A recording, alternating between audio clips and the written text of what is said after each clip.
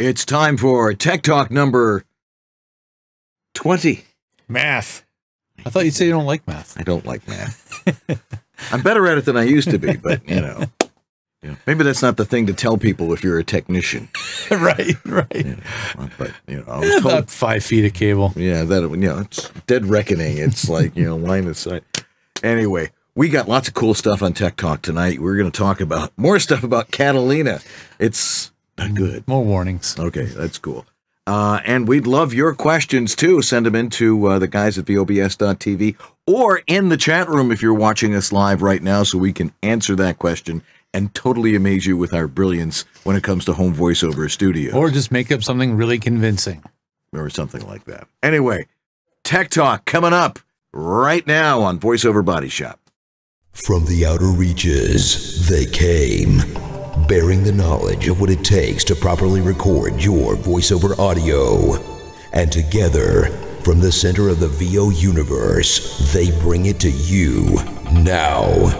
George Whittam, the engineer to the VO stars, a Virginia Tech grad with the skills to build, set up, and maintain the professional VO studios of the biggest names in VO today.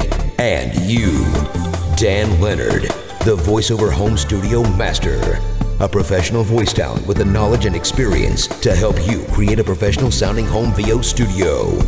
And each week, they allow you into their world, making the complex simple, debunking the myths of what it takes to create great sounding audio, answering your questions, showing you the latest and greatest in VO tech, and having a dandy time doing it. Welcome to VoiceOver Body Shop Tech Talk. VoiceOver Body Shop Tech Talk is brought to you by VoiceOverEssentials.com, home of Harlan Hogan signature products, Source Elements, remote studio connections for everyone, VoiceActorWebsites.com, where your VO website isn't a pain in the butt, VOHeroes.com, become a hero to your clients with award-winning voiceover training, J. Michael Collins Demos, when quality matters, and VoiceOver Extra, your daily resource for VO success. And now, live to drive from their super secret clubhouse and studio in Sherman Oaks, California, here are the guys.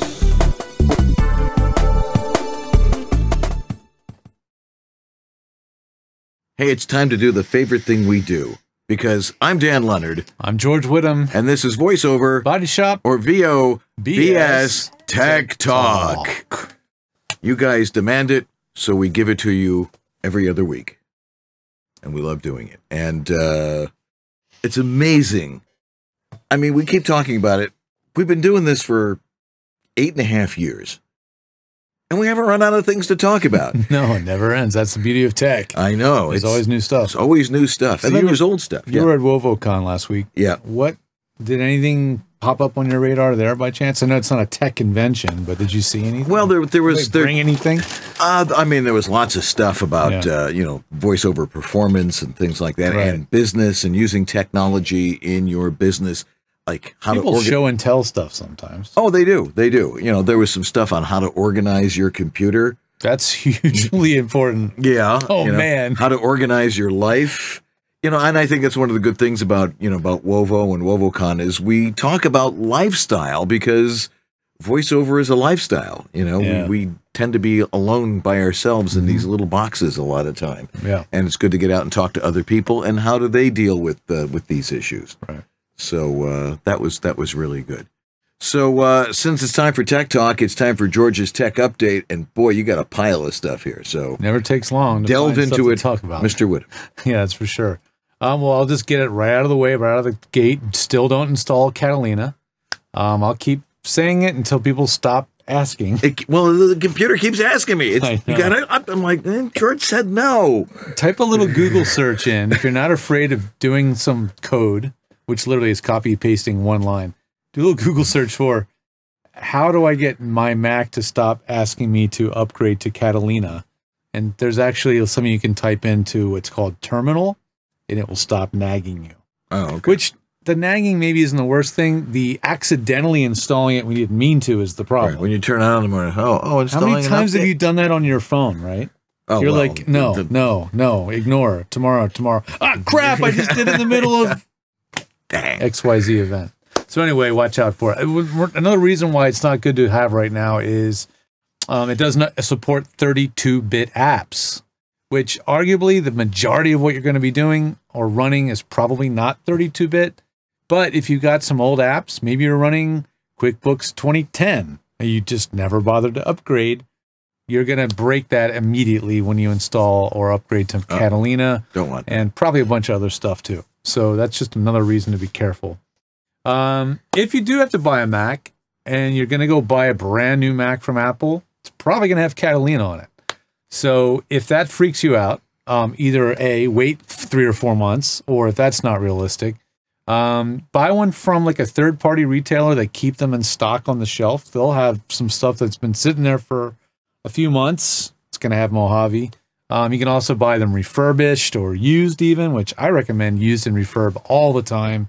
Save a lot of money. A lot of money, yeah. The Apple refurb store, you're buying a Mac with a full warranty, Apple Care, the whole thing for a year, and it's as new. Right, and you can still upgrade it a little bit too. Oh, yeah, absolutely, absolutely. So I recommend that. Just double check, make sure you're not getting surprised with an OS that may not run everything you have to use.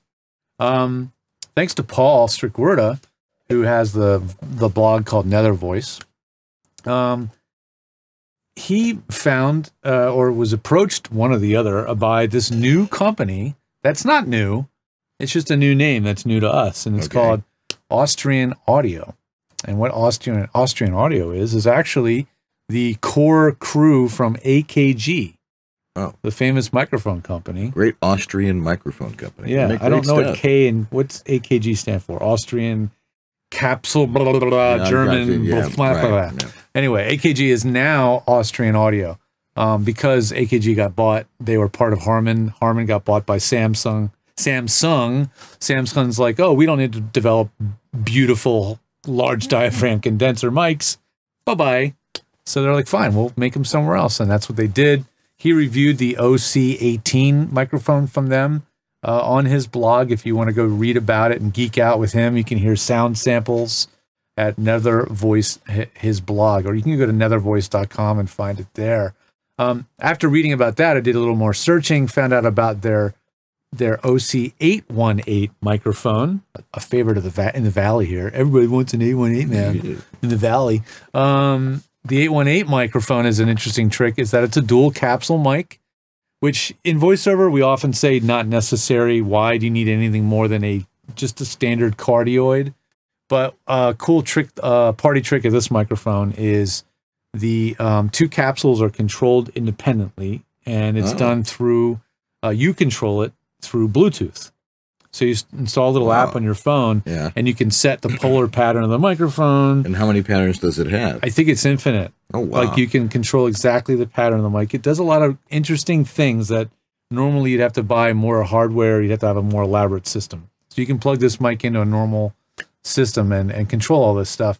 Again, a little on the geek side, but their mics are still truly made in Austria, and they're very competitive. Or like they're kind of right in line with that $500 to $1,000 pricing range that you'd expect, you know, for a real good pro mic. Right. And any mic in that price range is going to be just fine for you. Yeah, you're not going to go wrong. Definitely recommend delving deep, real deep with on the blog from Paul and read about it, because he has some good sound samples. Now, you had an interesting stuff go on with some interfaces this week. I know we talk about the Apollo a lot because it's everybody wants pretty one. slick, and I've talked about it a lot. Does a lot of stuff. The problem with the Universal Audio Apollo is they had a real hard time getting the Thunderbolt protocol to be properly supported on Windows systems. Sometimes it works, sometimes it doesn't. So then they launched a USB version, which does work on Windows systems mostly. The problem is that their driver support on Windows, on the Windows side, isn't so hot. One of my voiceover clients, she unfortunately went down the rabbit hole with this whole thing. Started out with the Apollo, had a lot of bugs and a lot of issues with her Apollo on USB, on Windows 10. It was very frustrating. Then she swapped it for an RME Babyface, about the same price, pretty high-end piece of kit. Was overwhelmed with the complexity of it. I mean, the console that it has is mind-blowing to learn how to use it first. Why bother with some of the sophisticated stuff if you don't know how to use it? Complicated. It's the quality of the unit is undeniably good. RME has always been good, but so complicated. And therefore, she was having trouble with that as well. And in the end, I said, you know what? Just go get a Steinberg UR22. They're way less expensive, but the quality, you're not going to suffer. The quality won't suffer in any appreciable way. Yeah. For a quarter of the price, she went and got a Steinberg UR22, maybe an eighth. What does it work out to? It's a huge, it's much less expensive. And she was kind of blown away. She's like, you mean this just works? And when I do this and I turn that knob, then I can hear myself, or now I can't, or like, that's it? I'm like, yes, that's it. And then the one little trick it has up its sleeve that I always tell people about is it has loop back. It's the only thing that it doesn't have a physical button on it. It's in the driver, and it did catch her up because for whatever reason it was checked by default. So she was doing a Skype session, recording an audition, so the caller was being recorded. That's great if you're recording a podcast interview. Right. Not good if you're just being directed and you don't want to record the other person. That caught her off guard, but so watch out for that. But yes, it does have loopback, which is pretty awesome. But just by checking a box. Wow. Works on Mac and on Windows. Yeah, but you have to be savvy to make sure you learn how to run through all these menus and stuff, and you learn to do that. Well, it's the beauty of this thing. Literally has one setting window, and in there is a checkbox. Loopback. That's it. Go for it. Like, it's simple. I love it. So the hardware's fantastic. I have yet to be let down by the Steinberg product. The failure rate has been extremely low, and I've just been really happy. As opposed to some other models, which we're hearing lots of problems from. Everything from the Focusrite all the way up to Universal, failure rates are a little bit higher, and just anecdotally. I don't have proof to say that one's better than another, but I'll tell you, Steinberg's been holding up. Mm-hmm. So kind of the takeaway really is avoiding USB, the Apollo for Windows. The drivers aren't quite up they're not quite up to date. There's problems with Chrome. So if you're using IPDTL or Source Connect now, you're gonna have trouble. It's buggy. So that gets me to another thing: drivers. You know, the ongoing Mac versus Windows debate will never die. Never. And I'm never gonna avoid it. I'm always gonna attack it head on because I support both users and I support them a lot. And so what I tell people is one of the things that sets them apart dramatically is how simple the audio hardware setup is on the Mac. There is a sound driver so when you go into Twisted Wave or Audition, it's going to show you Core Audio. That's the name. Right. And then it's going to show you what devices you have available. So if you've got like a USB mic preamp, or if you've got multiple things plugged in, they all just show up under the list. It just says, I know what that is. Built-in audio, whatever. It's just there. And it's very stable. It allows the Core Audio driver system allows, say, Audition and Zoom to run side by side, sharing the same hardware, and they don't step on each other, and everything's happy pretty much all the time. On the Windows side of things, you're not going to see a single driver. You're going to see at minimum 2, usually 3. And the 3 that you see the most often are MME, Wasapi, and ASIO. So I thought, take a few more minutes, talk about what the heck those things are, man. Yeah. So I had an article I was going to reference against here. It's actually from Sweetwater.com. So MME, probably the most common. It's probably the one you've seen the most. Any Windows system you ever open, you're going to see an MME sound driver. That's the Microsoft Multimedia Environment. It's native to Windows. And it's the first audio driver made on Windows in version 3.1. So it's an extremely old system. Built-in sound cards, they all use it. And most PC audio software supports it. It's the most widely supported. If you plug in your USB device, chances are it will just automatically, if it doesn't require any more complicated console, it will just recognize it as an MME device and you're off to the races. The downside of it is your box, let's say it's the Steinberg UR22, and Audition are not talking directly to each other. They're actually talking to each other through your Windows control panel. So like an interpreter in the yes. And the problem with that is if Windows decides to bring a gain up and down on a microphone, which can happen when you're running Skype or when you're running Zoom, they have that little checkbox, automatically adjust level. Right. Guess what? The recording level in your software does the same thing. It goes up and down. I've seen it happen. Oh my God, it's insane. It's crazy making. So that's a reason to not use MME. Now, going down the list, Wasapi is the Windows Audio Session API. This is newer technology, employs methods for directly sending audio to the hardware's output called exclusive mode. Let's see, it allows for Dolby and DTS encoded surround. Not too relevant to what we're doing at all. This mode also will not allow other applications to use the hardware simultaneously. Another good reason to probably not use it, because chances are if you want to run Zoom while you're in Audition or Audacity or something, right, they're not going to play that well together. Lastly is ASIO, GIF. Everybody knows ASIO seems to be the one it's like, oh, you need the ASIO driver for that. ASIO. So ASIO, another little, plug for Steinberg, is actually a driver format invented by Steinberg. So probably a reason they're so good at drivers. They've been around forever.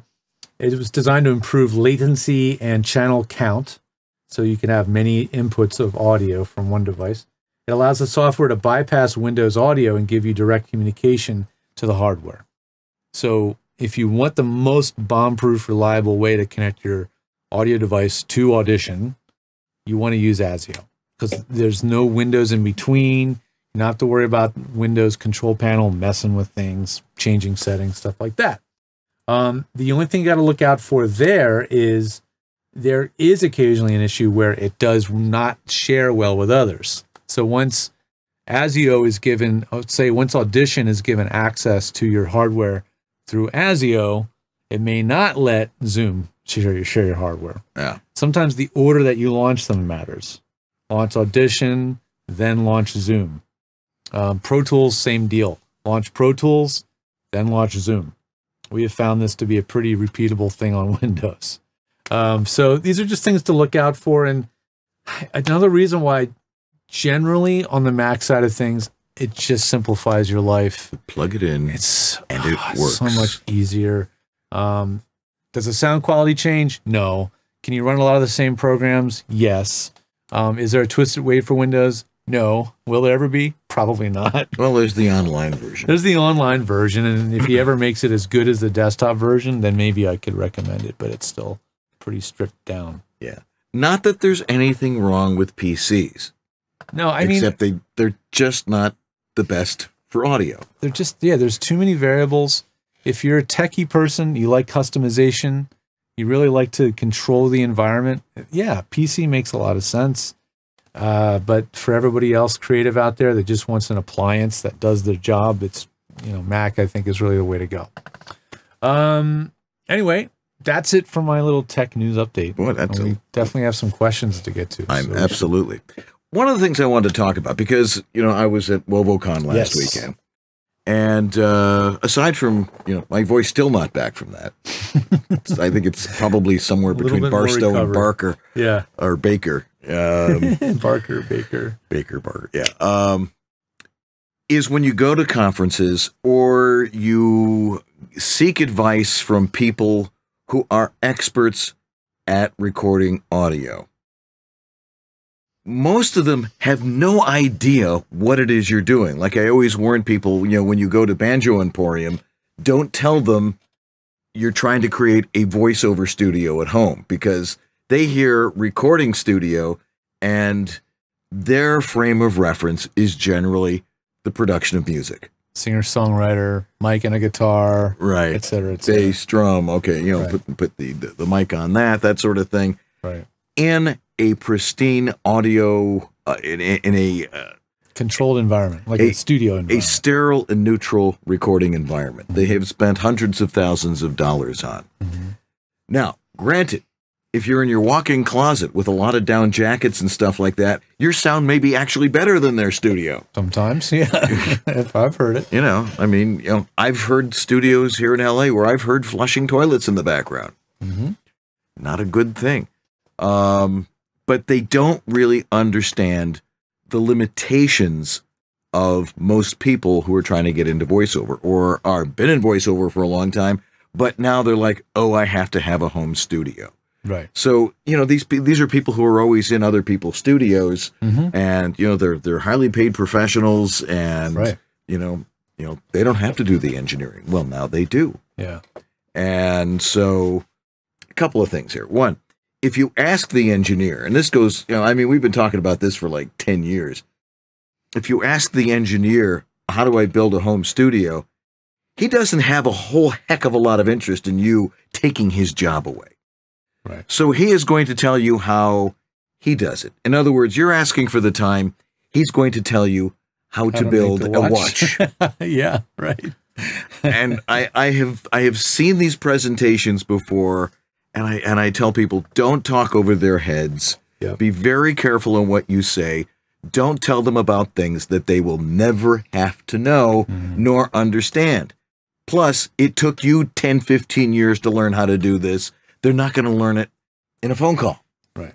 Or in a, you know, well, you got to use Pro Tools. That's the industry standard. Well, then the question becomes, which industry? You know, are you in the recording studio industry? Are you producing soundtracks for major Hollywood films or film for post? Yeah, exactly. You know, these are all things that they do, and there's a lot of post studios here in LA, but that's what they do. Right. As voice actors, we're providing them one tiny little thing, a mono file that has no background noise or minimal background noise, and it's properly modulated, and you're using your mic properly. Right. That's it. Essentially, you're recording yourself with a tape and then mailing them the tape. Right. Except we're doing the extremely modern version of that. Right. Digitally recording it and sending it to them over the internet. Right. And that's the way I describe it. It's like, you remember a cassette recorder?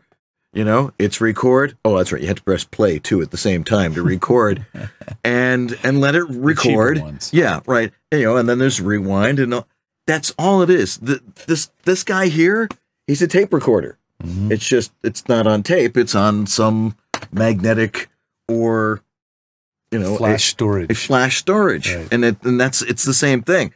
All it is it's taking that information and turning it into ones and zeros that the computer can understand and turn it into the graphic representation that we see of the audio. And a question that we're going to answer after the break actually talks about that exact topic. Exactly. So we'll get into that a little bit more. Yeah. So my advice, and I'm sure you probably agree with me on most of this, being an audio geeky guy who really likes all this stuff, you and I have seen it. I mean, these guys try to talk over people's heads because they really don't understand the situation that many people are in, and that they're not going to be doing multi-tracking. They're not going to be, you know, doing these sorts of things.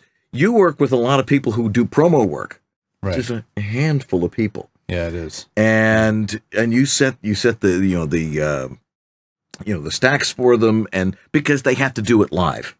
And very quickly. Right. And very short turnaround. Exactly. And that 99.9% of the people in voiceover has nothing to do with you. Yeah.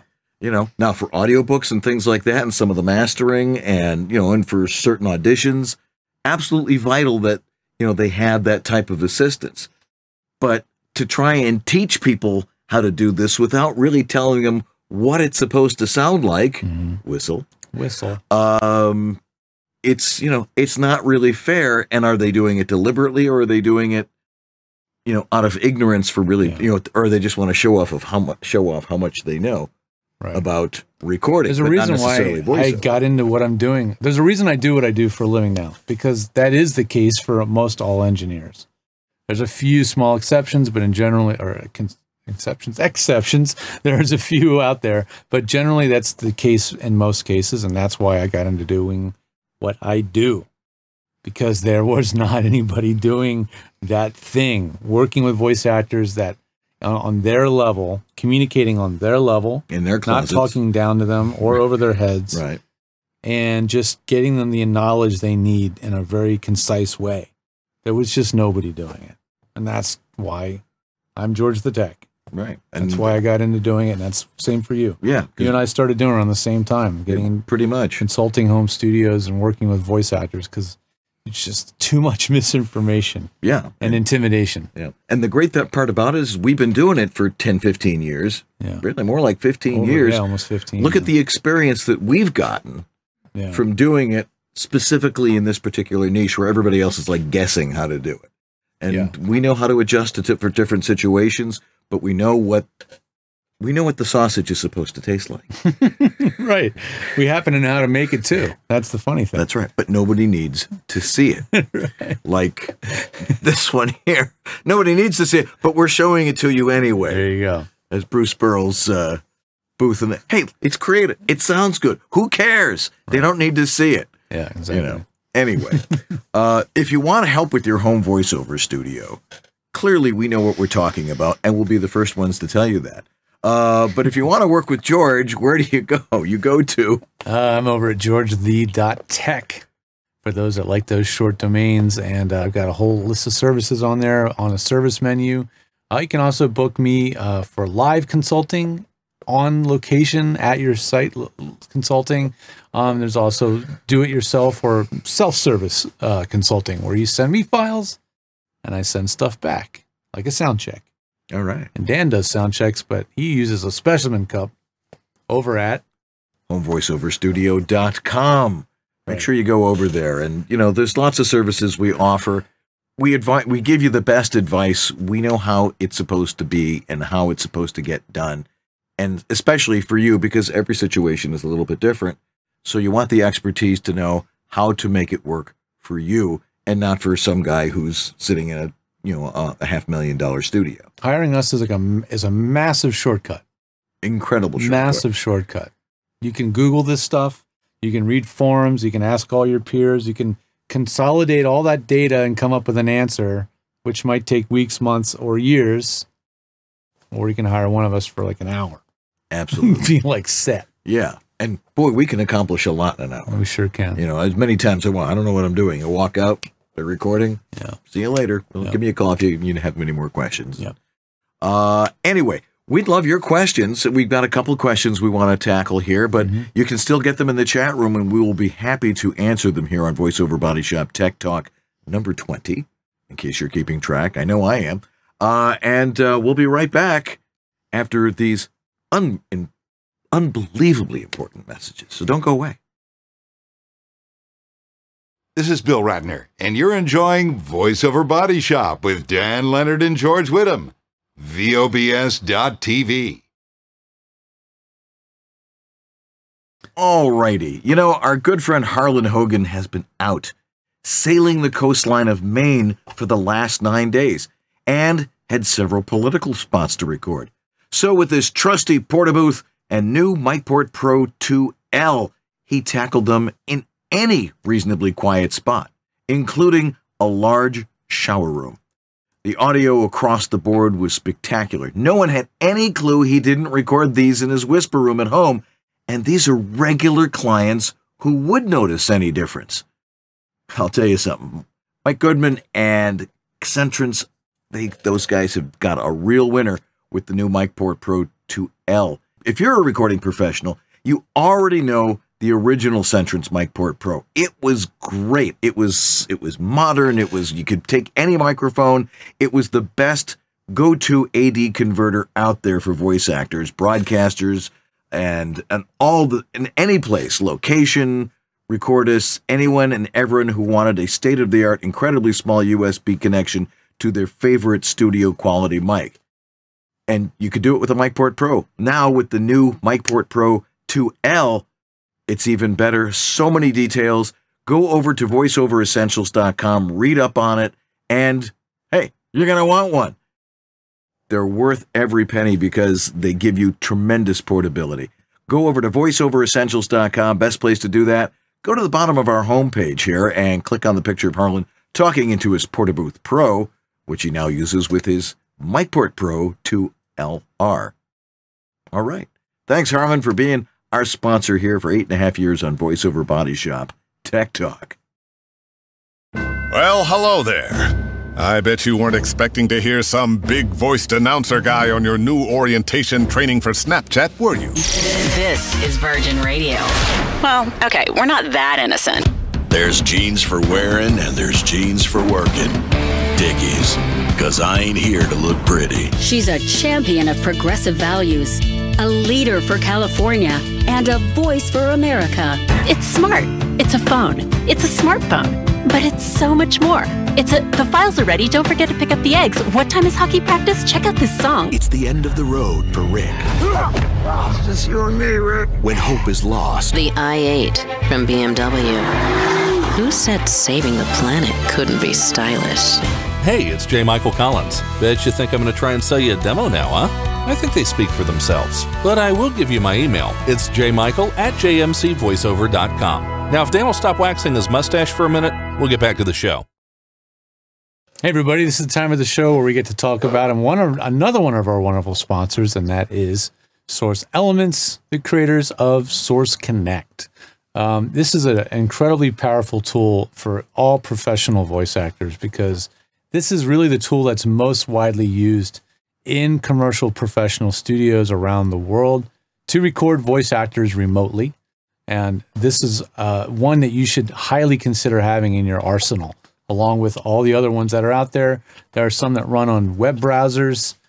This is not one of those. This is a dedicated standalone application you install, runs on Windows or Mac, and you can buy it as a one-time license that never expires, one-time purchase, or you can subscribe and then have ongoing support for upgrades and service ongoingly. Get a demo, 14 days for free. Go to source-elements.com, have that demo on your machine up and running, get your iLock account going so you can run it. Don't need an iLock, little USB key, and be ready to go. So when that client or that agent says, do you have Source Connect? You can say yes. You can go check it out right away. Tell them we sent you, and we'll be right back to answer all those tech questions right after this. This is Bill Ratner, and you're enjoying VoiceOver Body Shop with Dan Lenard and George Whittam. VOBS.TV. Hey, we're back here on VoiceOver Body Shop, Tech Talk. And, one of the things I've been doing, I collect old radios and make them work, which is a lot of fun. Staring at the collection right I know, and it's only going to grow. As you're going to come in here, eventually there won't be any room for us. It'll all be radios, especially my 1942 Zenith, where I've got, the great thing about it is I've got my Echo Dot plugged into it, and I can say, play some classical music or play, Benny Goodman or Count Basie. Which sounds so authentic through that old radio. Absolutely, because it's using the amplifier from the old radio and the old speaker, which is like a field coil speaker. A field coil? They didn't know how to make magnets back then. So they sent electromagnets. They made an electromagnet. Right. And it complicated electronics. But I've been getting into the FM radios, the 1948 FM radios. Now, those of you were a real geek in 48 if you were listening to FM, right? Yeah, but they were making these tabletop radios with FM in them. And it's like really cool because anytime I turn it on, and of course, once you attach a good antenna to it, which is really important with a radio, out comes this music that has just a slightly different tone to it that is very different from the digital sound that we use today, which is what you're trying to achieve. You might want some kind of warmth, but is that authentic? It's altering your voice a little bit. Anyway, it's really cool because, I put on a classical station and immediately my father is with me. Very nostalgic. It's great. It's really like a time machine and it's fun. And I'm learning how to do body work on these things, which is actually kind of cool. Did you actually see that speaking of nostalgic? Yeah. There is I think it might be a Kickstarter. I can't recall. For a home record cutting lathe. I think it's going to be like $1,000 or $1,200. Right. But it's a desktop unit. You put your blank vinyl on and you can cut your own vinyl records. Wow. Which is, that used to be something you do not do at home. Well, it used to be a big machine. Right. You gave me one for my birthday. Well, yeah, I gave you, and it makes horrible sounding records, mind you. Well, yeah. But it's a proof of concept. Right. And it shows how it works. I got one for Ella. I have to build it yet. Yeah. but it's cool. But the instructions are in Japanese, by the way. Yeah, but this thing is I don't know, the quality of what it cuts, but it's it makes a legit vinyl cut record that you can master to. Yeah, to any audio, those audiophile geeks that are into vinyl. Here, check this one out. That sounds real. Great. Yeah, really. Anyway, we got a question here from Eric. And Eric says, "Hi, George and Dan. Tech talk question. Last week you mentioned recording voiceover on an iPad. I record my Sennheiser 41.6 through a Zoom H6, and he's using it as an audio interface to an iPad Pro, the 2017 version, running Twisted Wave, and it sounds pretty good. Pretty good. It also is very easy to use with a touch screen and totally quiet. That is a nice thing about an iPad or a tablet. Makes no fan, touch screen. Using the Steinberg UR22 Mark II. Well, that Steinberg's getting a lot of love tonight. Yeah. With external power, because the iPad may not power the Steinberg properly without its own power supply. Do you have any comments about the sound quality of recording on an iPad with an interface like he's using, professional interface, compared to recording on a MacBook or a Mac Mini with the same interface? Same thing. As far as I know, quality should not be, there should be no difference in quality. It's just a device that collects data. It's streaming in bits and bytes. And your Mac or your iPad is capturing that and allowing you to edit it later. The quality is in the AD converter and the preamp and the mic. It's all the upstream stuff. Mic, preamp, converter. That's the quality determination. And of course, going further upstream, your mic placement and then your acoustics which we talk about all the time. Is your primary concern. That's by far. But once you have the acoustics and the mic placement and the right microphone and the right AD preamp and the AD converter, way down the bottom of the list is the rest of it. And one of those is... And you can do it on your phone. Yeah. And you can do that on really any device. It comes down to what device do you like to interact with. I don't have a lot of like real world experience using an iPad for recording. I've set it up. I set up processing on it and know how to functionally do it. But every time I go to make that edit, it always feels a little fiddly. It doesn't feel quite as... Well, it depends on the program you're using. I mean, I use Twisted Wave on the iPad, and it's you zoom in really tight. You look for the little dots, cross the nominal line, right? Pinching, a lot of pinching. It's separating. Yeah, lifting and separating. It's you're zooming in on the audio on the WAV file, and it breaks it down into the the little points on the sample scale. Yeah. And as long as you go between those dots, it's not going to make any. It's not going to make any noise. It's very tactile. Yeah. But it's if you know how to you sign your name the same way every time. Yeah. When you're doing that type of editing, one way with a mouse and your computer, and you go to just using it's the same thing. Yeah. And it takes a little bit of getting used to, but it can work. Yeah. Should it be your primary way of doing things? I'm not sure yet. I mean, the new iPad Pro there's a Mac OS, there's an iOS version. What am I saying? There's an iPad version of iOS. Right. That has a few more functions that make it a little bit more like a regular OS.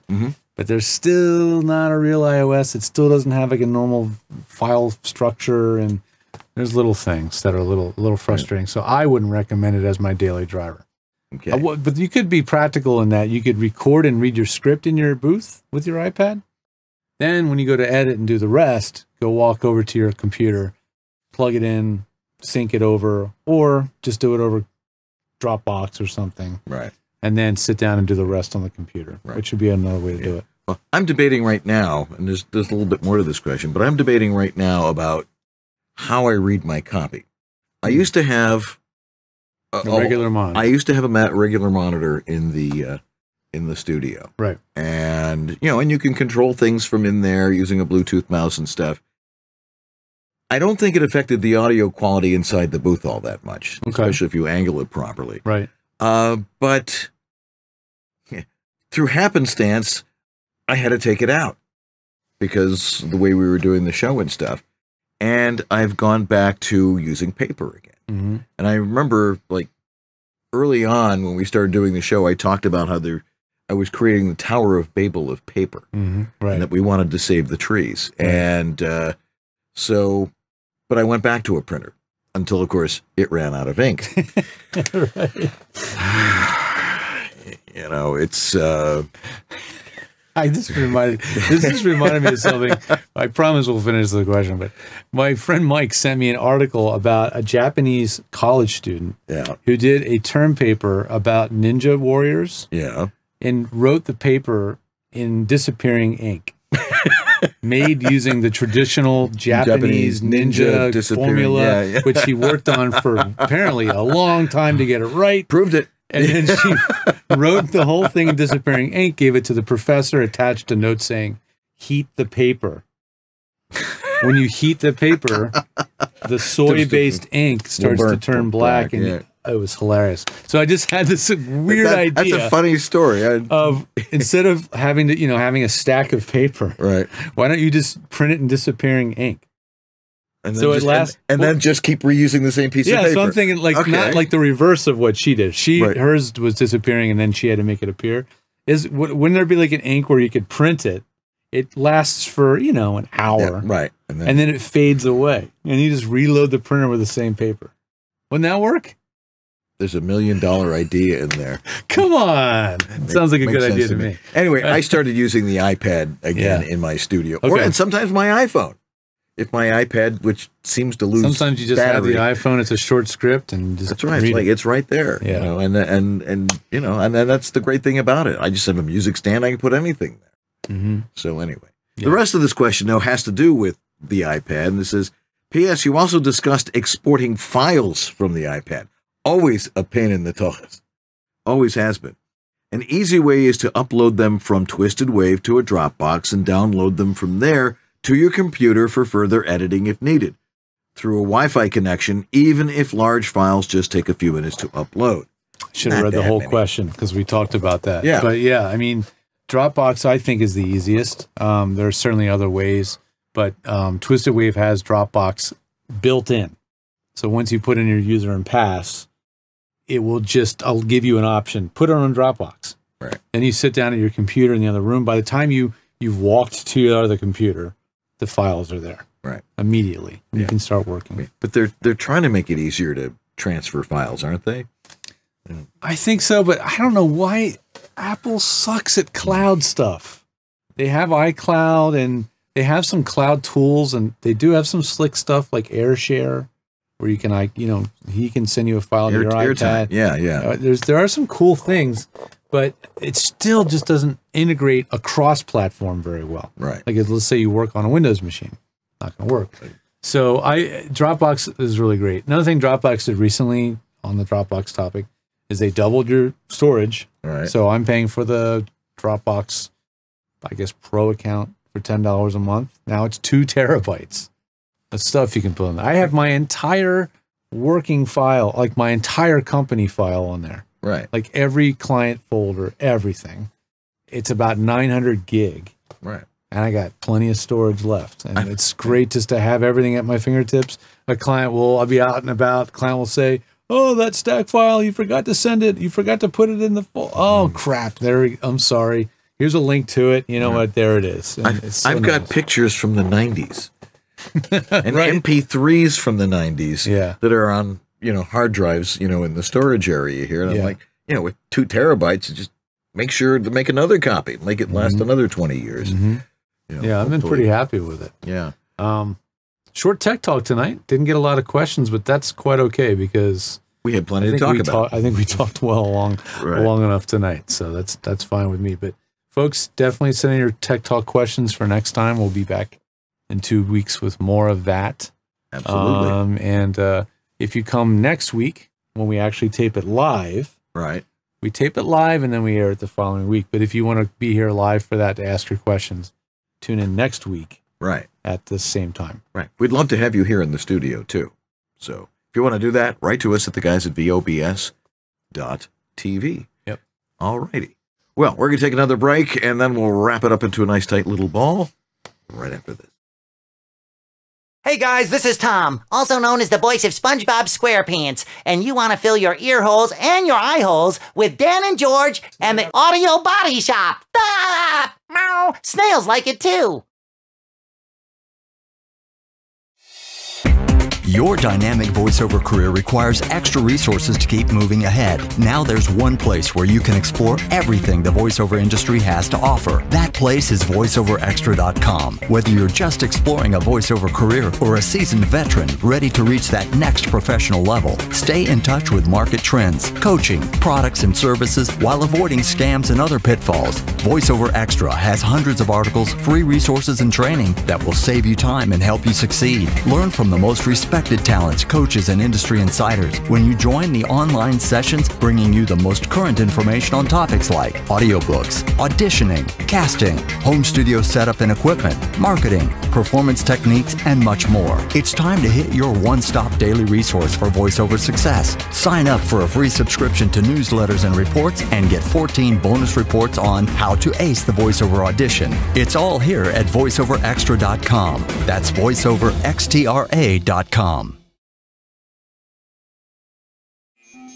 As a voice talent, you have to have a website, but what a hassle getting someone to do it for you. And when they finally do, they break or don't look right on mobile devices. They're not built for marketing and SEO. They're expensive. You have limited or no control, and it takes forever to get one built and go live. So what's the best way to get you online in no time? Go to voiceactorwebsites.com. Like our name implies, voiceactorwebsites.com just does websites for voice actors. We believe in creating fast, mobile-friendly, responsive, highly functional designs that are easy to read and easy to use. You have full control. No need to hire someone every time you want to make a change. And our upfront pricing means you know exactly what your costs are ahead of time. You can get your voiceover website going for as little as $700. So if you want your voice actor website without the hassle of complexity and dealing with too many options, go to voiceactorwebsites.com, where your VO website shouldn't be a pain in the you-know-what. Hey, you want to know something? We get asked a lot of questions, but what question do we get asked most often? Far and away, it's how do you even get started in voiceover? And we have a great answer for you. Take VO Heroes' free Getting Started in VO class. You heard right. It's free. It's available online 24/7 at gettingstartedinvo.com. That's gettingstartedinvo.com. If you've been watching VOBS and thinking that you need to get in gear and start your own voiceover career, this is the class you should start with. You'll learn about the vocal skills you need, the storytelling skills you need, the equipment you need, and the business skills you need, all in one single comprehensive online class, taught to you by VO Heroes David H. Lawrence the 17th. This class won the Backstage Reader's Choice Award 4 years in a row. And again, there's no charge. It's absolutely free. You got nothing to lose. Want to take it? Sure you do. gettingstartedinvo.com. That's gettingstartedinvo.com.